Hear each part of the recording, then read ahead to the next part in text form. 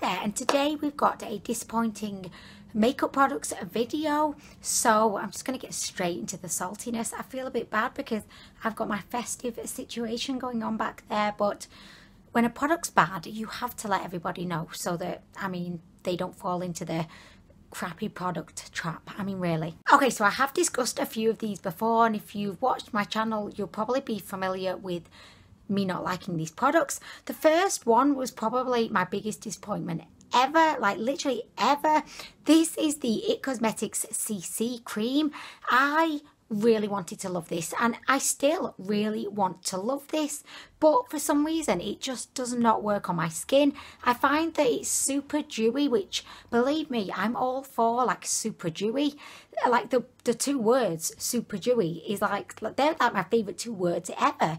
So, well, apart from butt cheek, I like the words butt cheek. I just think butt cheek, that's great, but this just didn't work for me. It just felt like it never really set down. It looks patchy. I've tried using like a lot. I've tried using a little bit. I've tried mixing it with other products. It just fecks them up. Guys, I mean, I love the smell of this, but that's about all I love. I love the packaging. The packaging's cute, but the actual product itself, which, let's face it, that's what is the important thing, it just didn't work for me, and I just don't know why, because everybody, their neighbour, their podiatrist, midwife, like everybody loves this, but my skin does not. And on to another product that everybody seems to love, but I just do not, is the Laura Mercier translucent setting powder.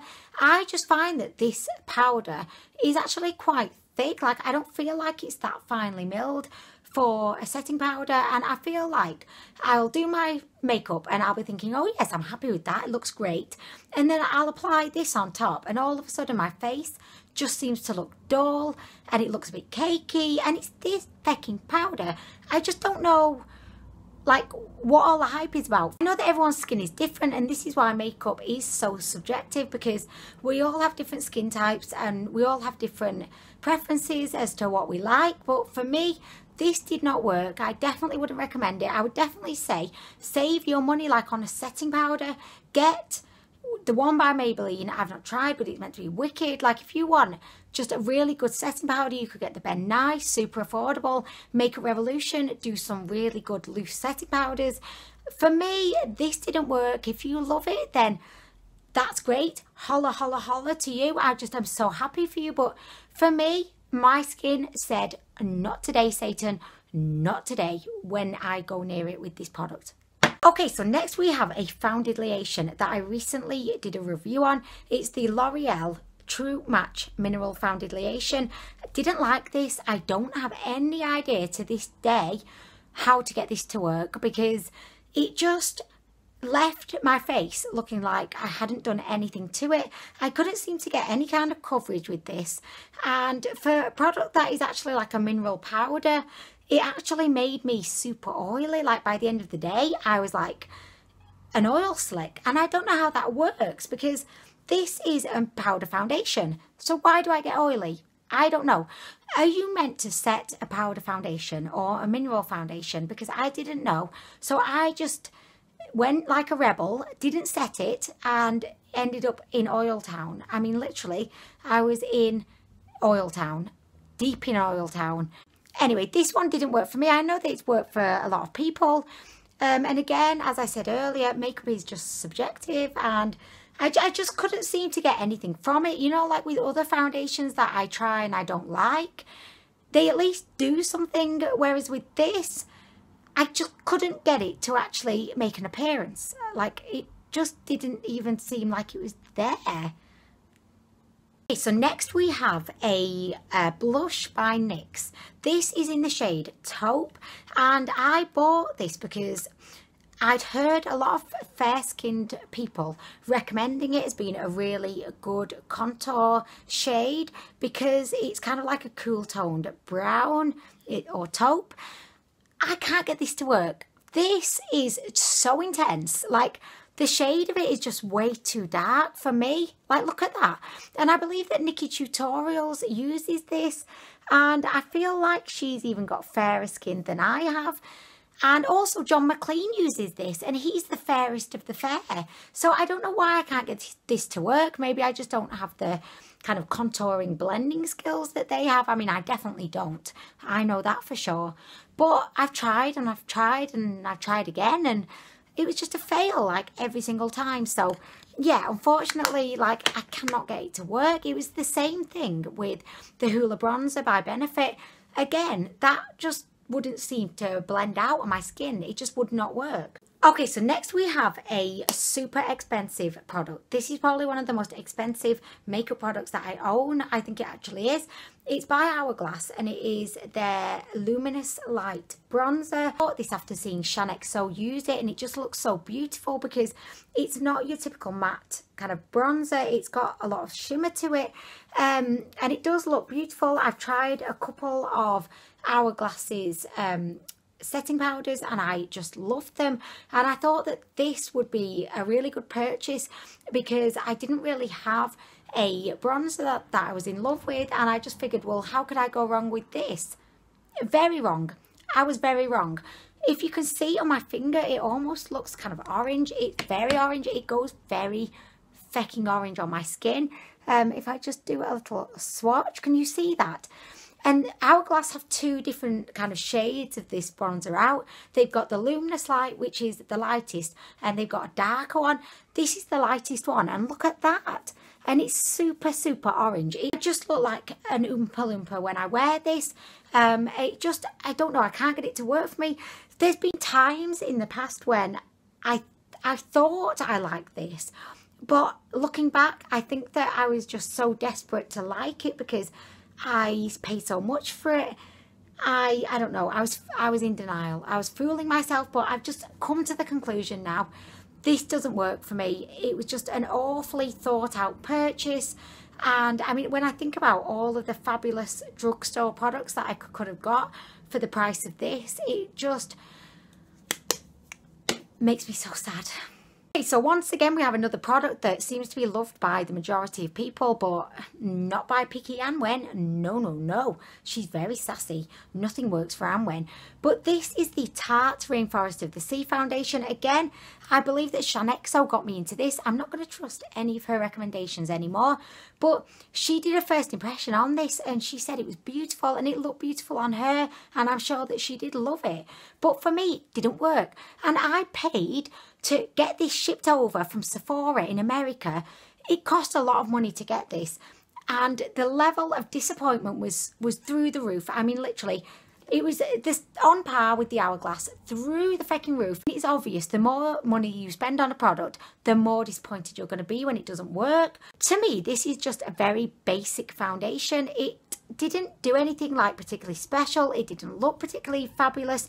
I was under the impression that this was going to be like a very pretty, luminous but full coverage foundation. On my skin, it just looks so basic. Like, it looks to be quite dull. It doesn't even seem to be medium coverage, so I don't know why I was thinking it was a full coverage, and it just doesn't wear very well. Like, whenever I've worn this, and believe me, I've tried. Unlike the Hourglass bronzer, there's been no point in my tumultuous, is that the word? Tumultuous, I'm making stuff up now, but there's been no point when I've liked this. Every single time I've used it, I've just thought, and it doesn't end there. I do not like the dropper. This is the most ill thought out situation ever. It just takes hours to actually get the product on my face. I think they thought they were being super like clever, but they weren't. That just fecks me off every single time. Okay, so next we have a product that I recently did a first impression of in my part 2 of testing. No, it was part 1. Yeah, part 1 of testing Essence makeup. This is the False Lash Mascara. I actually really like the look of this. It made my lashes look brilliant. But I noticed that as the day went on, I was getting like little black spots like under my eyes, and I was thinking, what is this? What's going on? Are my eyelashes falling apart? And it was from the mascara. I don't know if anyone else has experienced this, but I found it to be like very flaky, and I've actually never had a mascara flake on me before. I've had plenty of guys flake on me before, but never a mascara. I expect a lot from a mascara, you know. And this one, although it looked beautiful, it just didn't last well, so I will not be using this one again, which is a shame because it did look really, really good. Okay, next we've got a liquid lipstick from Primark. I tried this out in my testing Primark makeup video. It's the Super Matte formula, and this is in the shade Kim. The shade of this is just supremely beautiful. It's like a peach toned nude, but this is one of those horrific liquid lipstick formulas that just makes your lips as dry as a nun's vagina. You know, I've said it before and I'll say it again. Made my lips look probably like 50 years older than they are. They just looked cracked. They looked just not very attractive, and I was not down with it. So although this was super affordable and I'm a huge fan of Primark makeup in general, I just can't recommend the Super Matte liquid lipsticks. I don't know if it's just the shade, because it is such a light shade. I don't know if maybe like the darker shades would look a bit more forgiving. I don't know. Please let me know if you've tried any of them, because I would be keen to know. And I may buy a darker shade just to test it out, you know, maybe give them one more chance. I'm all for giving more chances. Okay, and just to finish off, I have a lipstick. This is by Maybelline, and it's one of their Colour Sensational, I think it's one of the bold Colour Sensational lipsticks that comes in like a royal blue kind of tube. This is a shade that I've been dying for ages, because they released it in America months before they released it here, which is the way with most things. By the way, we still don't have Pro Glow by L'Oreal over here. I don't think we're ever getting it. It's such a shame. But anyway, this is in the shade Gone Greige, and it is an absolutely beautiful shade. And it looks beautiful on the lips, but the only problem is, right, it could do with being a bit more opaque. Like, it can look a bit patchy, and also I find that it just doesn't wear very well. It doesn't seem to last that long, and it's a real shame, because I generally do like Maybelline lipsticks. I think that for the most part they're really, really good, but this one was very disappointing because I'd waited for it for so long. The shade of it is so perfect, but the actual formula just, it wasn't quite right for me. It wasn't good enough. I didn't like it. Feck that. Okay, so that brings us to the end of this salty, disappointing video. I hope that you've enjoyed this. I will have another AliExpress version coming up soon, because there's been so many disappointing products, and there's been so many brilliant products, but a handful of disappointing products from AliExpress. So I hope that you're having a great day. I will leave you in peace. Thank you so much for watching, and I'll be back soon with more. I was doing mime. I was like, I'm a mime artist now. Who am I?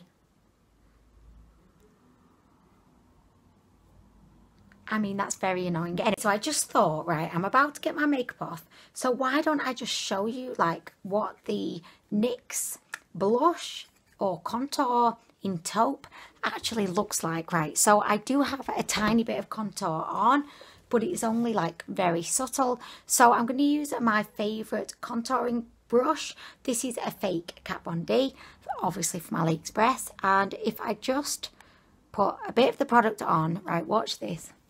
By the way, I'm not very good at contour anyway, so that doesn't help things.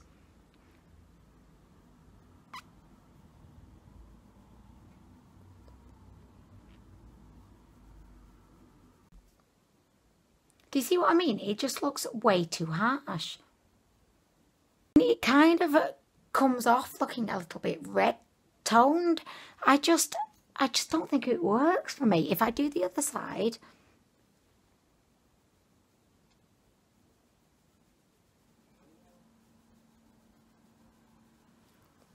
do you see what I mean? I think maybe from a distance it looks okay, and it definitely does give me that kind of defined face situation, but up close, do you think, like, I don't know, I just feel like it looks very I don't know, very kind of intense, and you can like see that it's fake. I don't know. I mean, I think it does do a good job of like structuring my face, but I don't know, maybe if I'm going to do a video, right, and I'm going to be like sat back here then it would be okay and I could maybe get away with it. But I think if I'm up close, you would just be watching thinking, oh my gosh, what is going on with that one's contour today? I mean, what has she even tried to do? What is she attempting now? I mean, really. So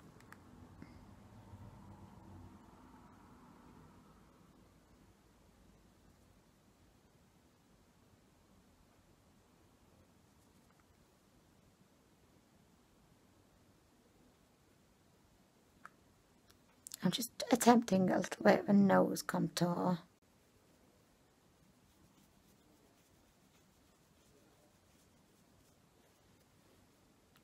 No. Okay, no. By the way, I never do nose contour, so I don't know why I was even attempting it. But let me know what you think in the comments down below. Do you think that I could get away with this?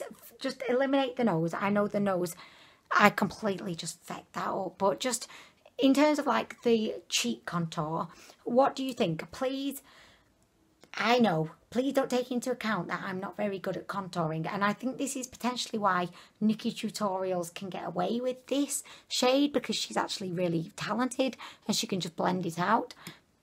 And Winata cannot do that. But anyway, I'm going to go now. Thank you so much for watching. I'll be back soon.